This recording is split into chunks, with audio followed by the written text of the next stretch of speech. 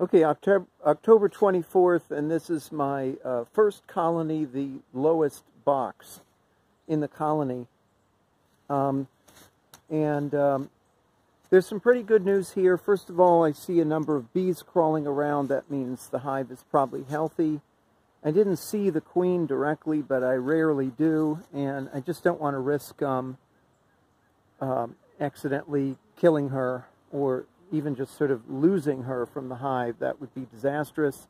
She could easily be in the second box or maybe even the third one right now. She can move around freely, and usually she's going to be where most of the eggs are because she's laying all the time. One thing that's good to see is there aren't piles of dead bees at the bottom here, down here in this, this is the bottom of the hive right down here. Right there. And often there are a bunch of dead bees piled up. The fact that there aren't means that the colony is healthy and they are basically cleaning the hive out of debris, including dead bees. And that's good news. And the front door looks clear and they're coming in and out.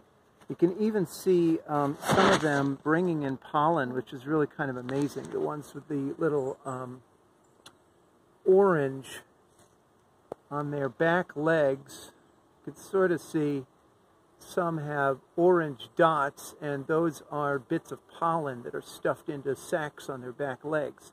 That means they're still finding pollen right now, and I guess that's one of the side benefits of climate change. You have longer periods of warm weather and longer periods of pollen availability. And that's great because that is their protein source. So that's good. That's all good news. I would say this is probably a pretty healthy colony right now in late October. One thing that's very typical is that in the lowest box, you don't have a lot of brood. You don't have a lot of eggs. What you can see here with this bright orange, once again, is pollen. They are stuffing pollen in there. That's called pollen patties. Hard to turn this with one hand, but there aren't a lot of eggs, and that is because here's just a very little deposit of eggs right there. But that's because the bees tend to move up, higher up into the boxes as the season goes on. And the problem is they basically, what'll happen if you aren't careful is they'll run out of real estate. They go up and up and up, and then pretty soon they're up against their honey stores, which is the top box.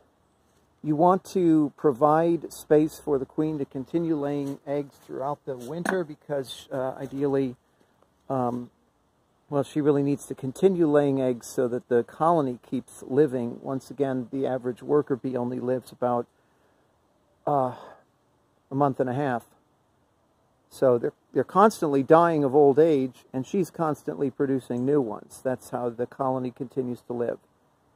So what I'm going to do to remedy this, and it's a typical solution, is I'm going to take this lowest box and move it up and switch it with a second box, which has more eggs. That will have more of the eggs hatching low down, and then when they move up, they're going to move into some empty real estate where the queen has space to lay more eggs. And the hope there is that that'll buy us an extra month or so.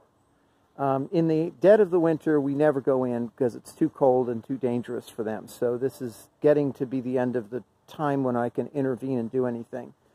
I'm also going to probably go ahead and put the varroa mite medication in since I've got the whole hive open. So first I'm going to switch the second and first box, and then I'm going to put the medication on top of the first box.